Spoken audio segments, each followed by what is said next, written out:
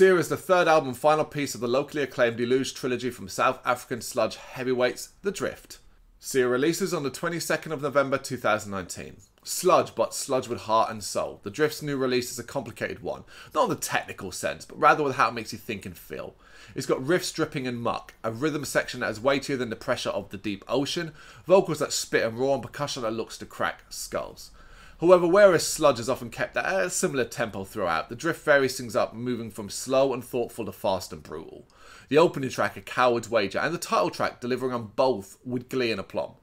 The slow troll is where it is often at though. The weight of the Drift's thoughts and feelings coming through with absolute force. It's mind-numbing, but infinitely interesting and thought-provoking. Funeral Man, that track in particular, is simply brilliant. Then we have the likes of the wonderfully mellow Adrift. Even when it gets more intense, it somehow retains its chill factor. Then we also get some crunchy groove with Decider and a furiously heavy Reclaim This World. Some proper head-banging gold here. The heavy is so damn good, but the subtle moments are just as great. Just listen to the eerie wonder of a passage in time, serving as a fantastic intro and setup for the epic finale I Dream of Deluge. It's out on November 22nd, 2019. Make sure you check it out. Let us know what you think in the comments. Thank you for watching and hit that like and subscribe button.